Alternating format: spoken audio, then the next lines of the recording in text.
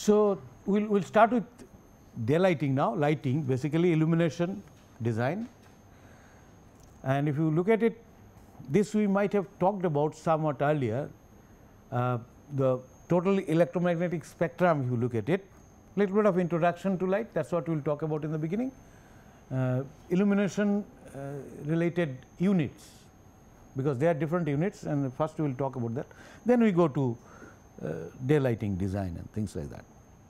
So, if you see electromagnetic spectrum, the wavelengths are given here. Obviously, frequency will be smallest here, wavelength is maximum, minimum here 10 to the power minus 15, and this side is 10 to the power 5, shows in terms of meter. So, wavelength. So, this is cosmic radiation is the smallest wavelength, highest, because they come from far off. So, high energy stuff. Then you have gamma rays, X rays, ultraviolet, and there is a small band of visible light, right, going from something like about 370 or so nanometer to around 760 nanometer or close to 800 nanometer. That is the visible light. Then you have got infrared radiation, which we talked about earlier, the heat radiations, right. Then of course, radar, ultra high frequency, very high frequency, short wave, radio waves, etc., etc. So, this is a small band which is visible light, and sun's rays contains this in sufficient quantity, and therefore, we can make use of sun's radiation for lighting or for visual comfort or visual performance, etc. Now, they need different units. Why? Because the quantity of energy is very small. We can't use watts. Watt is too large a quantity for illumination. So, illumination, related to illumination, units are different. Now, first we look at intensity. That is the fundamental unit actually. Now, what is intensity? Intensity that we have seen was for radiation, it was watt per meter square. Energy density, power density.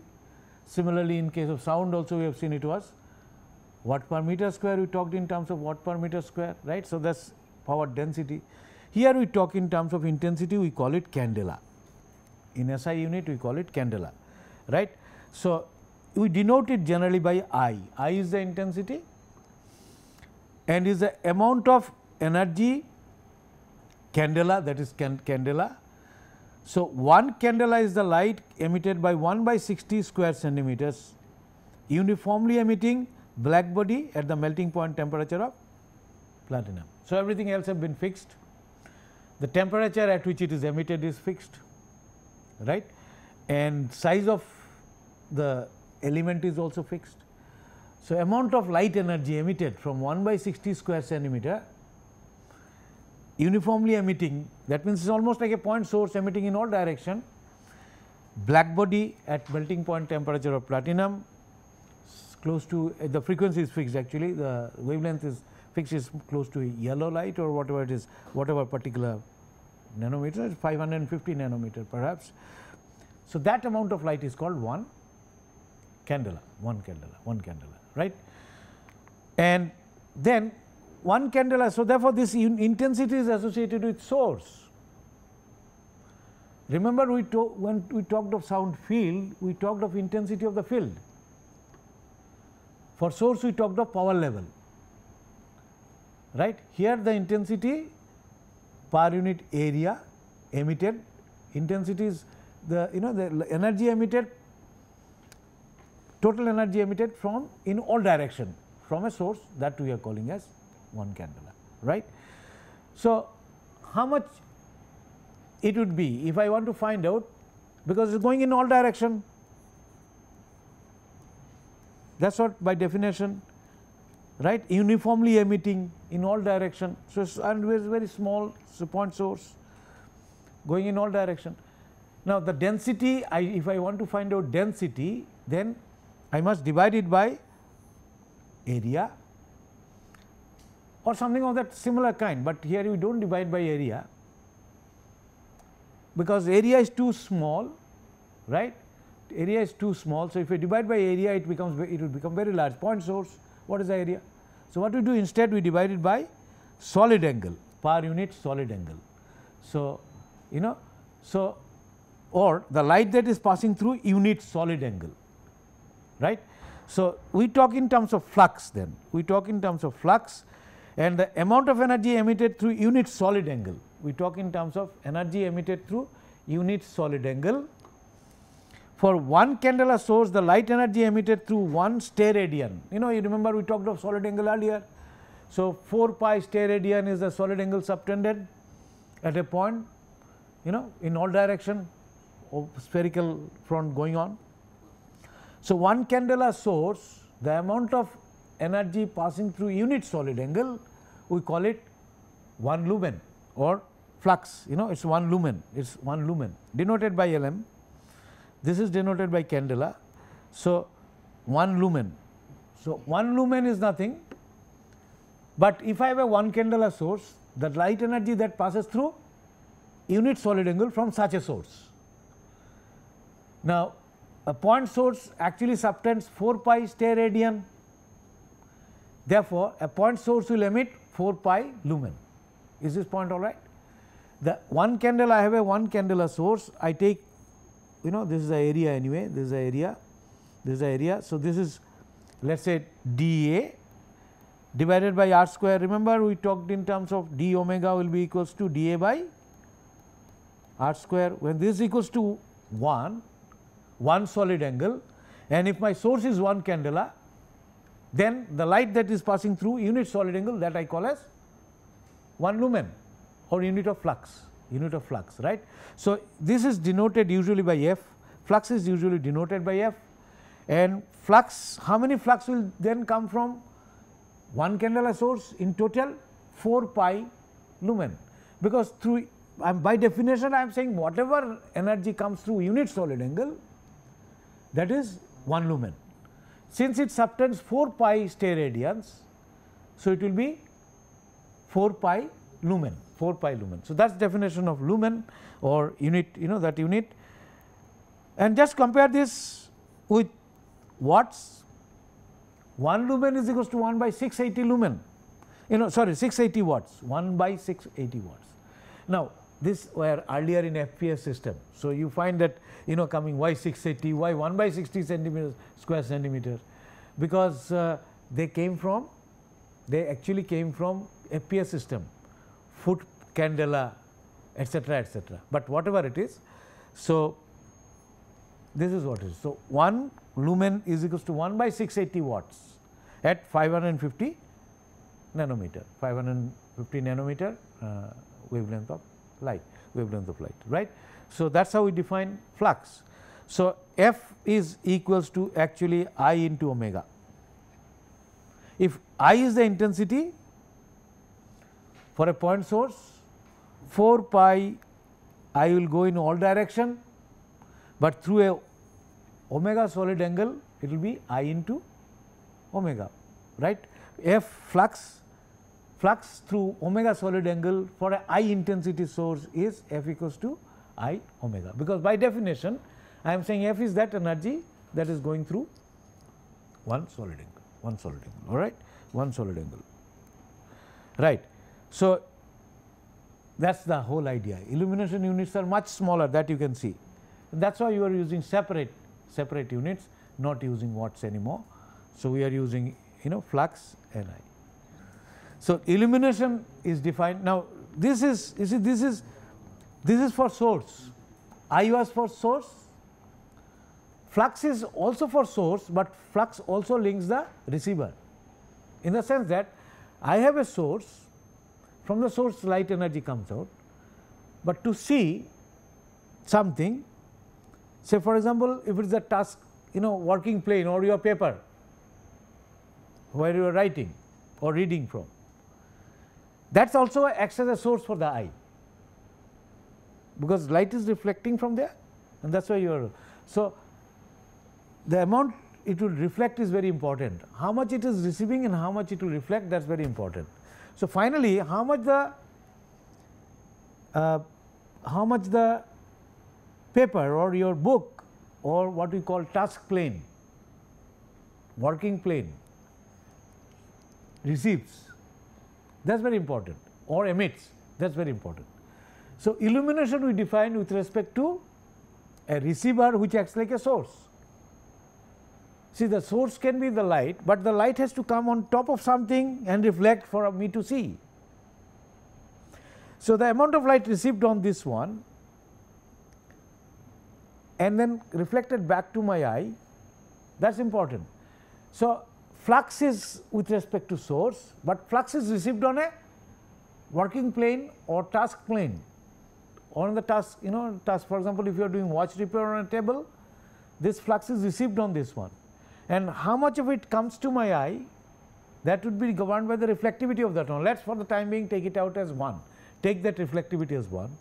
So, the energy that is received on this surface or energy density there is important, and that energy density is called illumination.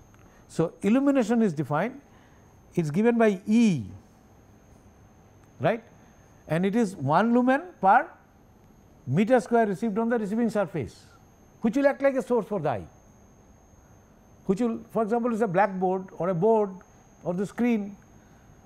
Lumen will be received there, but lumen received per unit area is important, because that would it will tell me how easily I am able to see or how easily I am not able to see. That is related to my ease of seeing will be dependent on this value of E. So, E is defined as the illumination, it is defined in terms of lumen per meter square. So, it is actually the link between the source and the receiving surface, then finally to the eye, of course. So, it is a flux per unit area incident, flux incident on 1 unit area. So, you can see that, okay, so this one we can link this up, we of course will link it up in a minute, but so the characteristics of a source again is important. I took point source, but sources are not necessarily point here, because if you have a lamp, it's projected surface.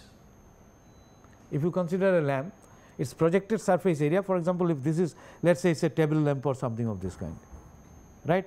Here you have got the something like this, the bulb. So, this portion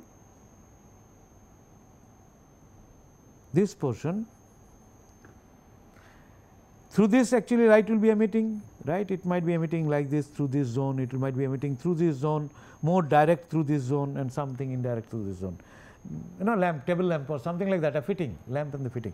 Now, you see this dimension should be of the order of around 200 mm, 250 mm, and you might be reading at a distance of, let us say, half a meter or 1 meter or even less, right. So, this size is comparable to this distance. This might be your task plane or reading table. So, these distances are not very large compared to the dimension. That means, it will not be 6 times the dimension. You may not be able to treat them as point source all the time, unlike my earlier cases. So, I might be, and how much, I might be interested in the power of this source as well. So, we talk of brightness of the source. This projected area is what I see. Projected area is the one which is responsible for passing the light, because through this projected area finally, which will be elliptical in shape or maybe circular in shape, which will be a bright surface which causes light to be received here. Because light from here, direct light will come like this, direct light from the lamp will come like this, but there will be a lot of reflected light coming, and the last point, reflected light coming from this side, because some light will come and go like this. So, a lot of reflected light will come from the luminaire, as we call it, or the the shade, lamp shade or whatever you call it, fitting. So, it comes, reflected light comes from there. So, therefore, this will act as it will appear as a bright surface to me, the circular bright surface, So, brightness is defined in terms of intensity per unit area, and that is for a source. for a task plane or my object which I want to see, it is lumen per meter square, on which my seeing will be, ability to see will depend, right. Ability to see, I mean, if you are working on a corridor and it is absolutely dark, then you can't, you might fall or something like that. Now, that would depend upon illumination level there, lumen per meter square. But it must be coming from a lamp or some portion of the sky. So, if it comes from the lamp surface, projected surface of the lamp fitting, that will actually contribute, and that capability of that one I judge in terms of its brightness. So, brightness is defined in terms of candela per meter square. So, brightness is defined in terms of candela per meter square. So, brightness is a characteristic of the source. It is candela emitted per unit projected area actually. So, it is in terms of candela per meter square, and there is another unit called apostille. I will just come to that in a minute. So, candela per meter square is the brightness of the source. So, what will be the brightness of the source of a lamp? Let us say the table lamp that I was talking about, the candela that it emits divided by the projected area of the fitting, projected area of the fitting, projected. Now, for a diffused spherical lamp, you have those globes you see in decorative places in the garden or something of that kind. What will be the projected area? Pi r square. Projected area is pi r square. So, candela, when I want to find out the brightness, it will be the intensity of that source divided by pi r square r. So, that is the brightness. But then that is the brightness of the source. But for my eye, what is the source? It is the object itself. For example, the blackboard, the paper. Therefore, I must have a way to talk about the brightness of such sources from where light comes to the eyes. So, another unit is used which is called apostille, which is called apostille, which is called apostille, generally denoted by ASB, and is the brightness of a perfectly reflecting, that means if the reflectivity is 1 of a surface which is not a source, is not generating light, it is receiving light and transmitting it to the eye or surrounding. So, such a surface, its brightness, if I want to express, for example, the working task plane, object, or even surface of a building, from daylight point of view, sun's light reaches to one of the building surface and then reflected back into the room. It can be reflected back into the room through the window. So, next building it might. Now, then that surface, it is receiving light from a source. It itself is not creating light itself, but it is acting like a source for the room. So, for such surfaces we talk in terms of another brightness unit called apostille, and it is defined as the brightness of a perfectly reflecting, that means reflectivity is 1, whatever it receives gives out, but gives out in all direction, completely diffusing. What is diffusing? We talked in kinds of acoustic sound that is diffusing. So, it will be going in all direction, it will be going in all direction. Normally, the mirror, they have specular reflection, ray, incident ray and then reflected ray. Angle of incidence is equals to angle of reflection. But a rough surface with lot of undulation, something like a not so polished tabletop, it will tend to direct the light in all direction. So, that is diffused reflection, right. So, it has to be perfectly diffusing and surface, and if its illumination is 1 lux, then its brightness we call as 1 apostille. So, it is linked to its illumination level. So, we are talking in terms of surface which will be reflecting. So, that is 1 apostille, and actually the 1 apostille is related to 1 candela per meter square, it is related 1 by pi candela per meter square. 1 apostille is how? Let us see if I have something to tell you about that. Supposing I have a small sphere Okay, just draw a small sphere illuminated by 1 lux, small sphere, light coming from all sides equally in a diffused field, and this is illuminated with 1 lux, this is illuminated with 1 lux, right. So, how much is the flux coming into it? If its radius is r, surface area is 4 pi r square, right. So, how much is the flux? How did you define flux? Lumen. Lumen per meter square is E, which is 1 lux. So, 1 is equals to F, the flux coming divided by 4 pi r square, if r is the radius of that small point source sort of thing, is very small point source illuminated with 1 lux. So, that is the flux coming in, and if it is reflecting 100%, then the flux going out will be same, flux going out will be same, flux going out will be same. So, F by 4 pi r square will be reflecting back, reflected amount will be also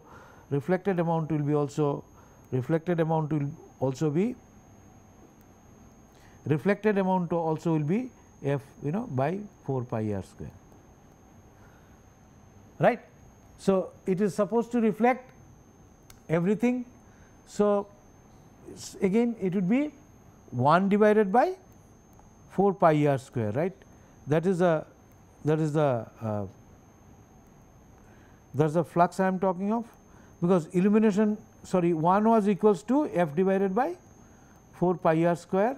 So, 4 pi r square is the flux, 4 pi r square is a flux, right. That must have been coming to this one. So, brightness we define in terms of candela per meter square. 1 apostille means this is equals to 1. 1 apostille means 4 pi r square flux must have come onto it, right. And we define intensity as intensity. How do you define intensity? I defined as F is equals to F into 4 pi, because it is coming from all sides,